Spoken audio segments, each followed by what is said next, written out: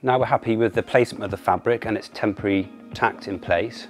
We can go back to the first side we started on. I'm just going to remove the first temporary staple in the middle. Now we can start pulling the fabric for its final fix. I'm just sweeping the fabric up from one side around, popping a few staples in. Again, we're starting from the middle and are working our way out to either side.